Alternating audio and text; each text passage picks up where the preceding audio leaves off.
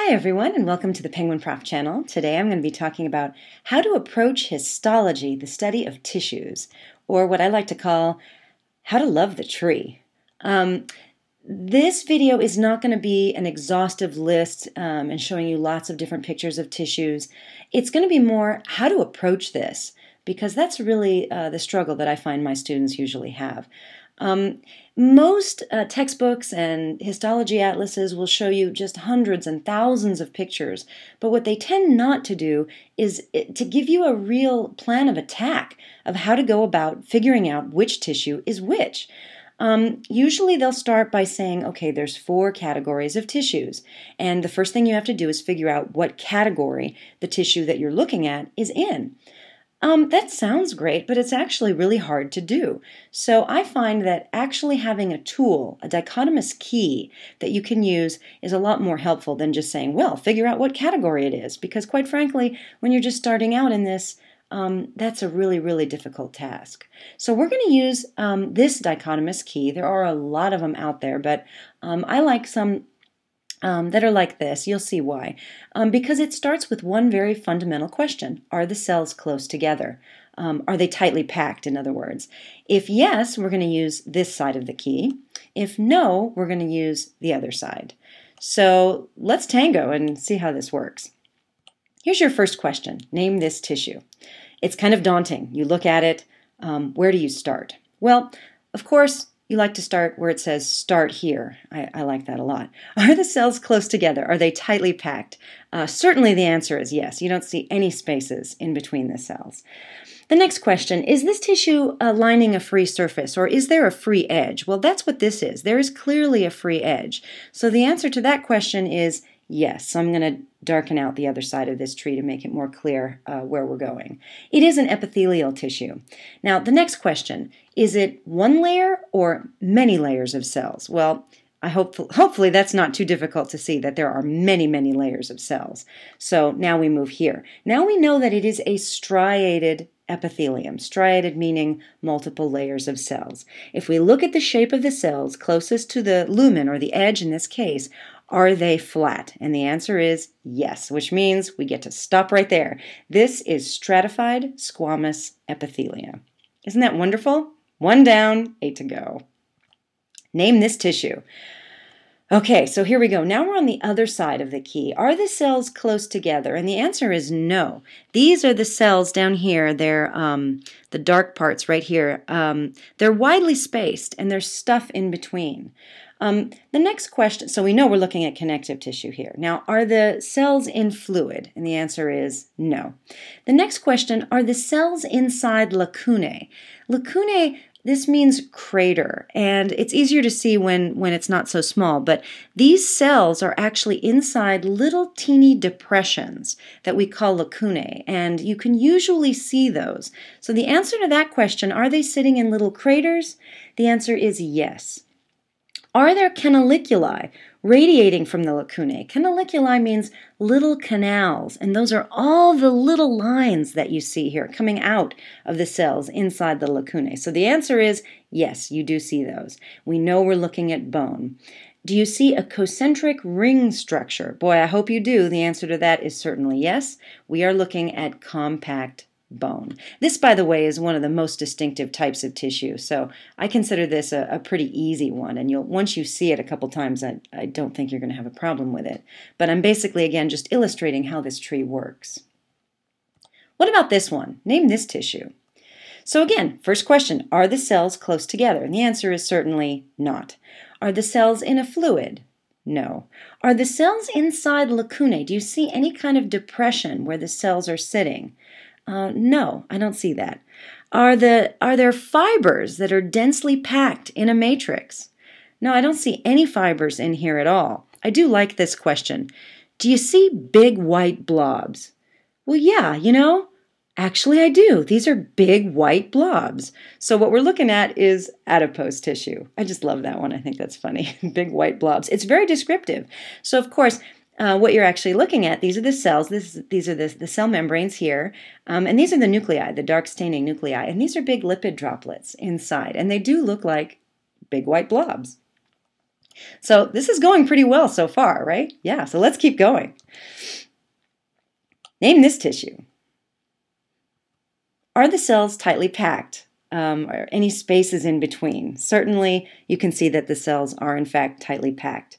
Do you see a free edge? And yes, you do.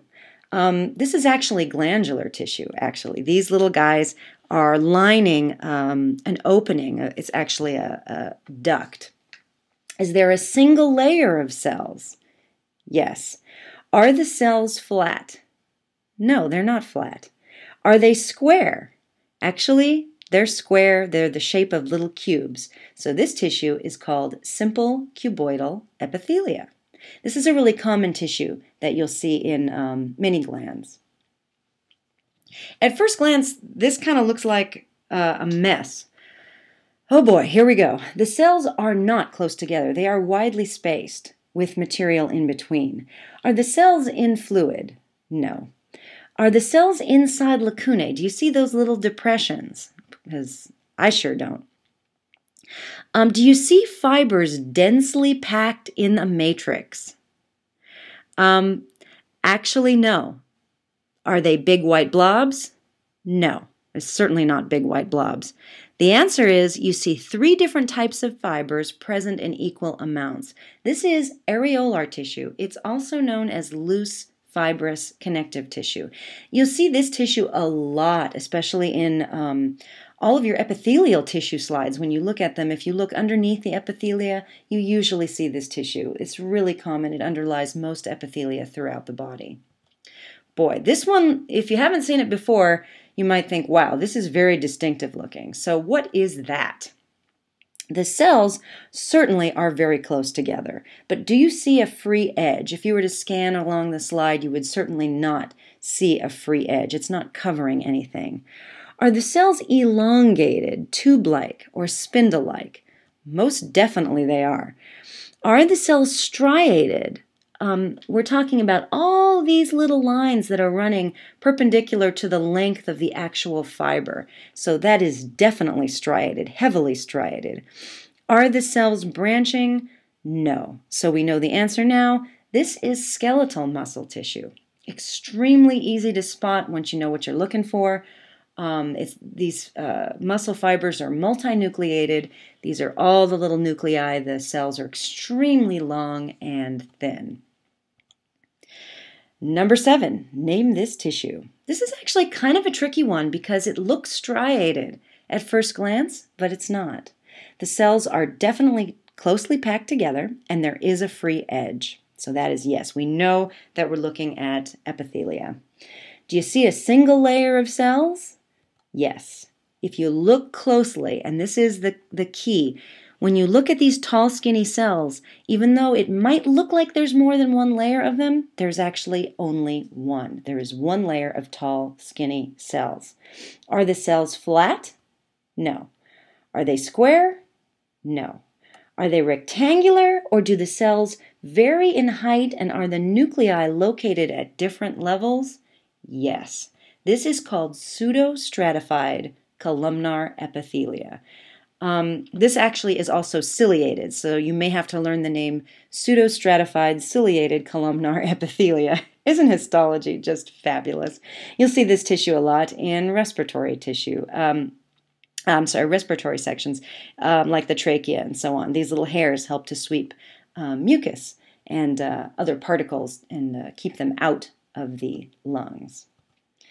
All right, we're getting to the end here. Name this tissue. This can be a hard one, but let's go through the tree.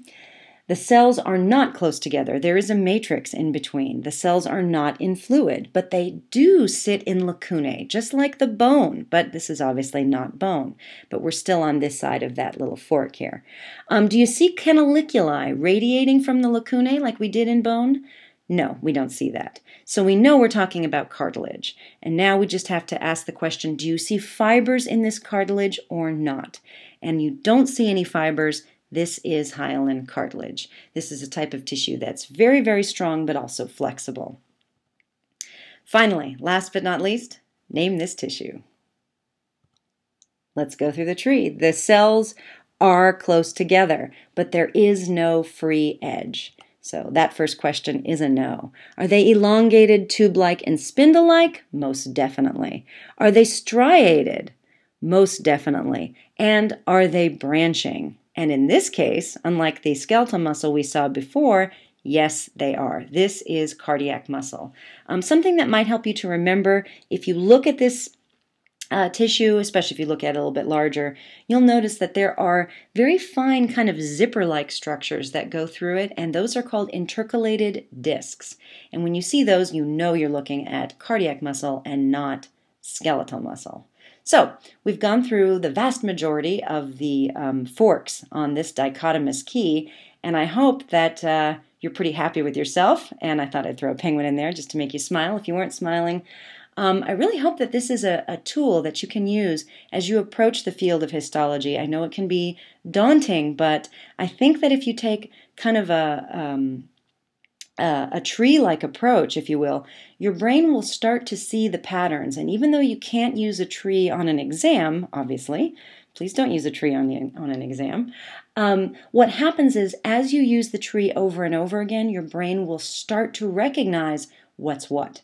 And after a while, things that maybe before all looked the same will start to jump out at you, and you will start to see the pattern, and your brain will make sense of it. So, I hope that was helpful. As always, thank you for visiting the Penguin Prof channel. Please comment, rate, and subscribe. Good luck.